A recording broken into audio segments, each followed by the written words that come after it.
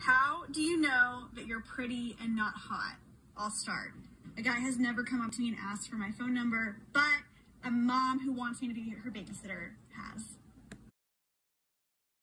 It was being able to make male friends who just wanted to be platonic, even though I secretly wish that they would, like, romanticize or sexualize me, because that added to my worth as a human being, apparently. It was being incredibly jealous of any other girl in any given situation and spending an inordinate amount of time prettying myself up. It was going to everyday places like the grocery store or the bank and sort of hoping that some handsome stranger would notice me across the grocery aisle and then, like, walk up to me and be like, "Hey, here I am validating your body insecurities by saying that I personally think that you're attractive enough to talk to." And then when that didn't happen, it was going home from the grocery store feeling ugly and, you know, like, why couldn't I get approached like all the other girls that are talking about this? I now, okay, I just have to put a disclaimer. I now know that that is not,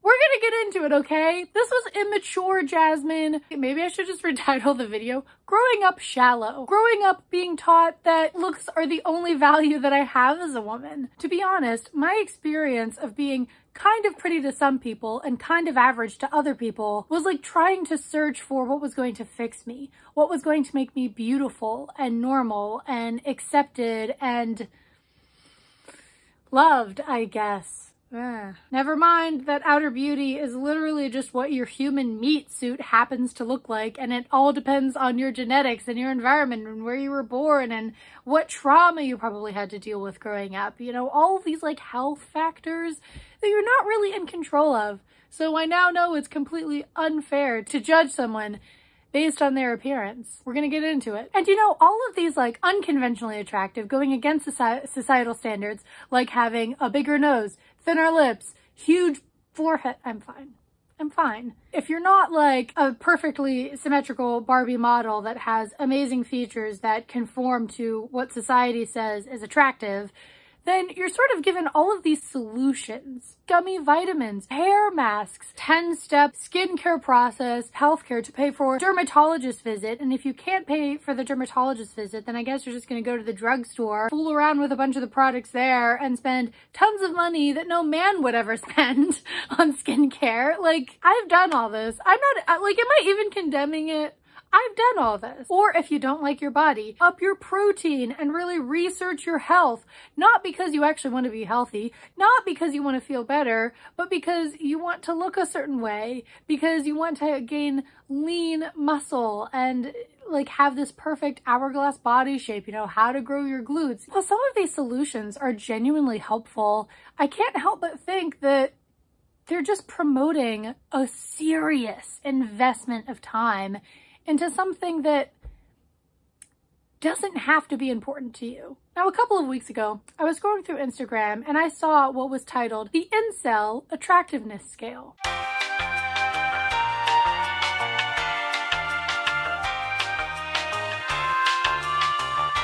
It's basically a chart outlining how attractive you are and how attractive of a partner you can get based on your attractiveness and your gender. And it's kind of saying it's a lot harder for men to find an attractive woman than it is for an attractive woman to find a man. It's basing relationships on looks and treating just people in general like objects, whether they be ugly objects or beautiful objects. I had heard the term incel before. I knew that it was sort of like this dark, gross subculture of whiny men. I realized that I had lived a lot of my childhood and teen years by their rules. So when I saw this incel attractiveness scale chart, it was sort of being confronted with all of the lies. And when I saw the scale, I almost laughed because I was like, this is ridiculous. This isn't how humans work. Like, I've mentioned it a couple times on this channel. I grew up on rom-coms. And when I was growing up, you really only saw one kind of romantic interest lead in mainstream rom-coms or even intelligent romantic films. A cute,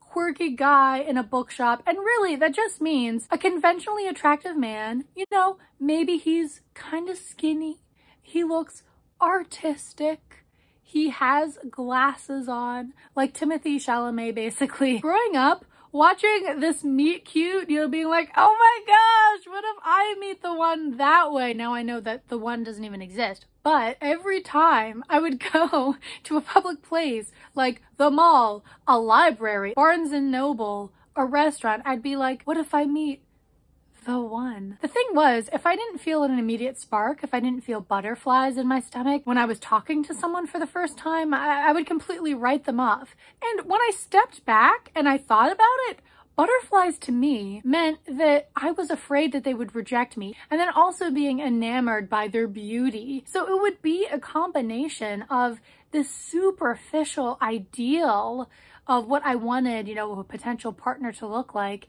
and then also the fact that they would be emotionally unavailable in the relationship, or that they would play hard to get or something like that. And that's what created that anxious energy that I labeled as butterflies for a really long time, until I met Henry. We were just sort of friends. Through a couple of weeks, we got like really close. Even though I wasn't immediately physically attracted to him, like he was the complete opposite of my usual type, I really fell for him. And even though like it didn't work out because of other things in the relationship. His looks, it wasn't even a thing. It didn't even matter in the end.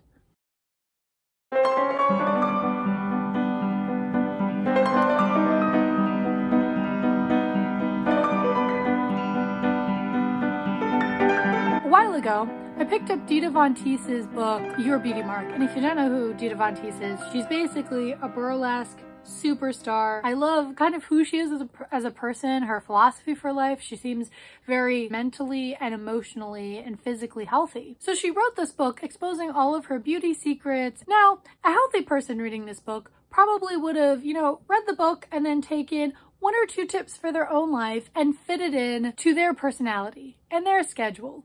But when I read it, it was basically like a manual on how to turn into Dita Von Teese. This sort of happens with me. Like whenever I think of a female role model, you know, fashion or makeup icon, I'm like, how do I do exactly what you do? Because you seem happy. So if I turn into you, I will also be happy. The thing is, Dita Von Teese is very disciplined. That's all that I can describe it as. Incredibly disciplined and diligent. She's also in her late 40s, so she's been doing this routine, this upkeep for a long time, and I'm 23. Like, I'm at the very start of my life trying to form all these habits. Her look does take effort, and it takes a certain tolerance for discomfort. She does Pilates for an hour every day. She puts her hair up in curlers all the time. She never wears sweats. She constantly wears heels and lipstick and, you know, applies sunscreen and drinks a green smoothie every day. And when I first read this book, I really tried. And for the next year, I would spend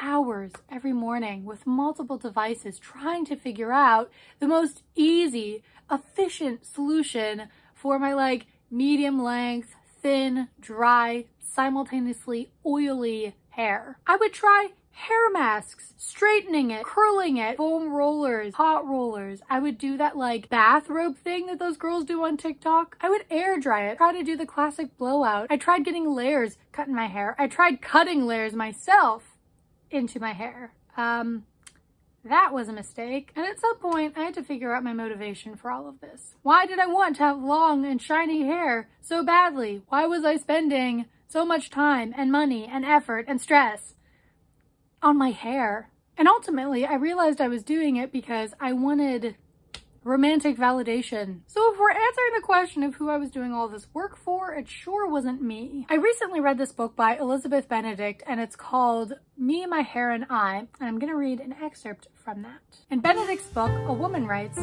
I blew my hair out every day, was coiffed and immaculate, the very picture of a trophy wife.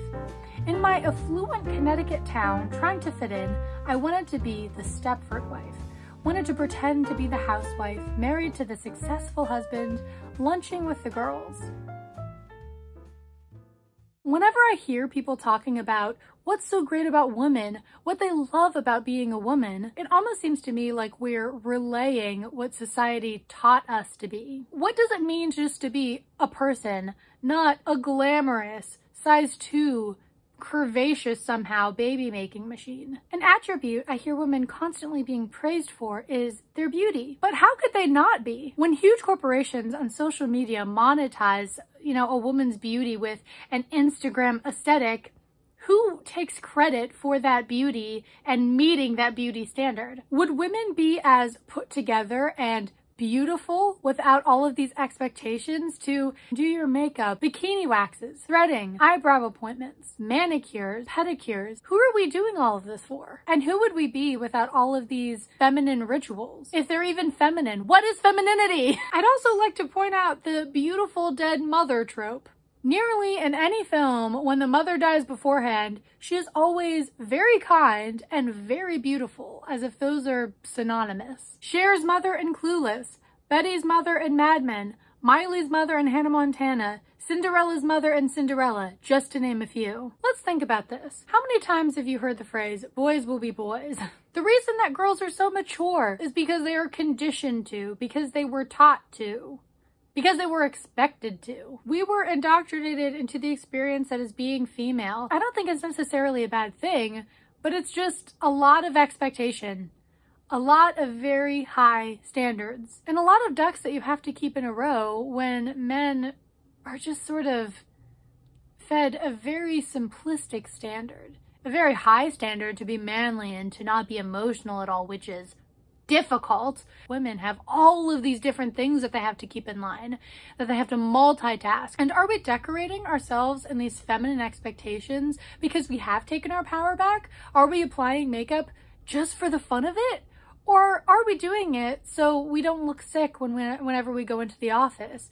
Or so our date will think we're at our premium level of beauty when we put on those false eyelashes. Even if we have, psychologically taken our power back with the whole makeup thing, and, if we only do it because we want to have fun, are we still donating our hard-earned money to a billion-dollar industry that profits off of telling women that they're not good enough naturally, that they're not good enough as they are? So basically, how I decided to combat some of this was to just consider myself as a human being and to prioritize some things. I promptly went into the hairdressers and I got a pixie cut and I never looked back, and I don't regret it. Just when I think about how much I had to stress about my long hair, it's ridiculous, and it's not worth whatever man would have been interested in me with my long hair, supposedly. In reality, there was never anything to fix.